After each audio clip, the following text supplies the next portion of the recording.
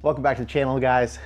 On this week's episode, we're going to talk about this little motor right here in front of us. So this is the GM Atlas 4200 that we are swapping into our 2000 Ford Mustang with our 5-speed transmission. When I debuted this project, I had a lot of questions about this motor itself and just various odds and ends and pieces about what is this motor, what are you gonna do with it, what are the specs, just all kinds of questions, both on my social media and just personal conversations I've had and on the YouTube. So I thought, hey, let's go ahead and just talk about what this motor is, do a little whiteboard, a little educational video, if you will. You must teach me. And then also talk about a little bit of the differences within the motor series itself. So again, this is the GM Atlas series. This is the 6-cylinder variant in front of you. They also did, along with the same family, produce a 4-cylinder and a 5-cylinder version. These were commonly found in the Colorado and canyons. I'm not gonna talk too much about those, but long short of it, if you just take 1 cylinder or 2 cylinders away, you pretty much have the same motor. So the Atlas series 4200 can really be broken down into 2 generations, Gen 1 and 2.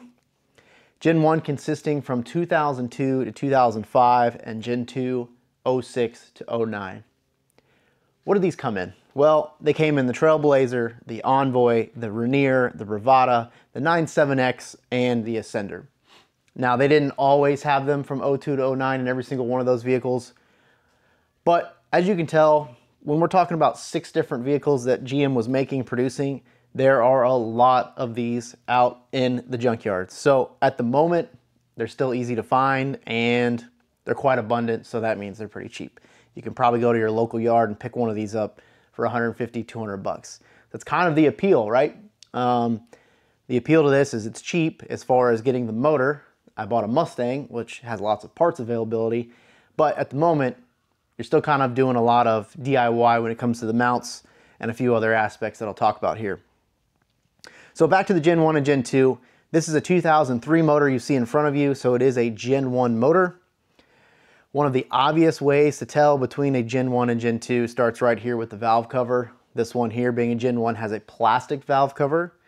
When they moved to the 06 motors, they went to an aluminum valve cover. Now, the nice thing about the aluminum is, of course, you can weld it. So if you wanted to add any bungs when going to the turbo.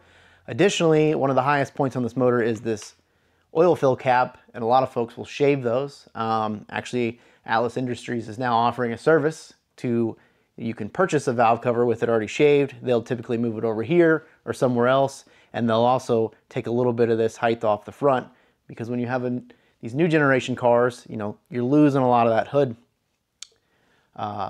area, or height, if you will, to make this thing fit. This motor, if I'm not mistaken, is about 32 inches or so front to back. And I want to say from the bottom of the block deck to the top of here is about 22 inches, not including the oil pan.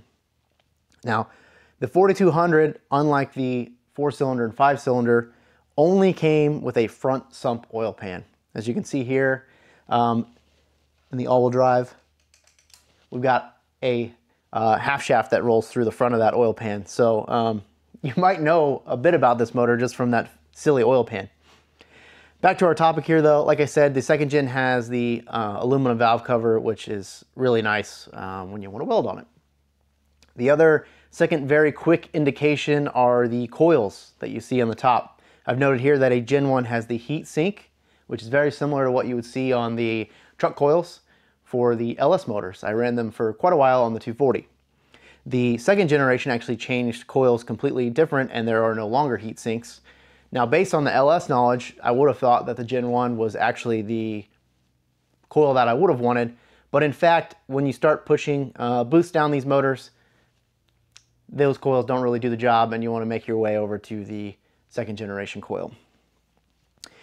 Next, there is a bit of a difference when it comes to the ECUs and how this motor is ran.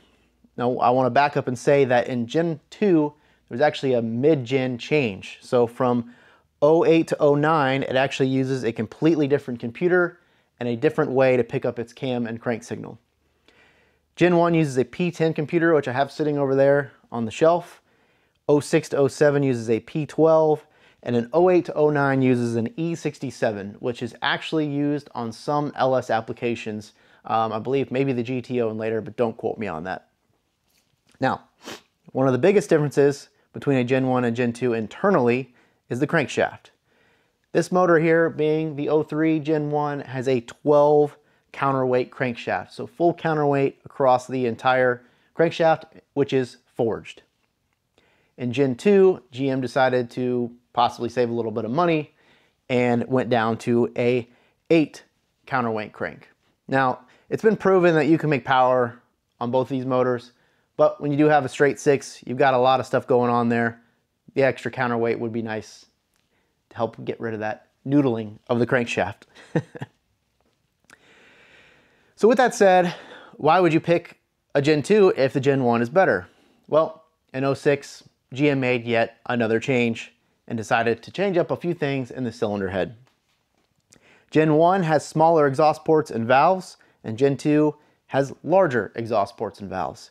Can't really see that here, but I'll put a picture up from the wiki. You can see the differences in the valves here. So with that said, they did change the cams, the valves, the head itself is actually different with the ports, and then the exhaust manifold is different as well. The ports are much larger, which you can see here as well. My plan is to get everything running on my Gen 1 setup here, but in the meantime, I'm going to be on the lookout for a second generation head to put on this. They do bolt on to any generation block, but the valve cover is specific to the head. This little bolt right here is not present on the second generation head. It also has a little bit different design, but this is what's most obvious from there. Getting back to the difference in how these motors are timed and the way that the ECU works is the first generation has a 7X crank, so we have 7 teeth on the reluctor wheel and 6X on the cam, which is picked up right here, this little sensor right here on the front. This is actually for VVT. I'll come back to that in just a moment. On the 06, 07, they kept with the same setup, but again, the crank is different with the counterweight. And then when they moved to the E67 ECU for the 08, 09, it went to a very familiar pickup style of 58X, 4X. So that means 58X on the crankshaft and 4X on the cam. If you're familiar with LS motors, that's what the Gen 4 runs. So on the 240, we are running this exact pattern. More on that in a moment. Back to what I wanted to mention on, I lost my train of thought. Take two. So what I was going to mention was, of course, VVT. So the reason this section of the valve cover is much larger and we have a sensor here is General Motors decided on this particular motor that they wanted to try to use variable valve timing on the exhaust cam only. So if you were to try to mix and match this, you would also have to make sure you have the correct piece on the front for the variable valve timing. This motor is also known as the LL8. If you're familiar with the LS series, there are a ton of LS1, LS2, LS3, LS4, no 5, 6. 5 minutes later. And a 9. This one is the LL8, which again is a 4.2 dual overhead cam motor that made in our Gen 1 270 horsepower and 275 torque. Now I mentioned the head getting the update with the bigger cam, valves, etc. That did bump it up from 270 to 291 and 275 to 277. So just a slight difference in torque, but a decent jump when it comes to the horsepower. Now, these things are a hoss. It is a very large motor. It is all aluminum, so that does help, but fully dressed, I believe they are somewhere around 400 pounds. Additionally, like I mentioned before, they are very long and very tall. So that does kind of deter some folks away from building these. Starting to see a bit of people in the drift community try to take these on. You know, a 2JZ or an RB is very expensive, as well as the Barra motor. Those are probably the first three that come to mind when you think of a straight 6. And they are significantly more than what we have here. Now, I've been told that either generation in a stock form can make 600 horsepower, no problem. There are some examples of 800 horsepower being made with the stock setup, but you might be on borrowed time then. When it comes to aftermarket, there are more and more companies jumping on board each day, which is great to see. We have currently a company that does regrind cams, but I've also heard that maybe Comp is starting to make their way into that. Wiseco just recently announced that it sounds like they're going to be setting up an off-the-shelf option piston, which is very cool. Molnar, who I've used their rods in the past, actually already create a set of rods for this. And then I think for the most part, folks are still just using the factory crankshaft and easily making over 1,000 horsepower on this. Now, my Mustang, I don't plan to make 1,000 horsepower. The transmission that we have is probably only good for about 500 or so. I really just want it to be a fun stick shift car that we can just jump in and drive around and have some fun with it. But if I decide later on that I want to pursue this, platform a bit further, there are ways of making lots of horsepower.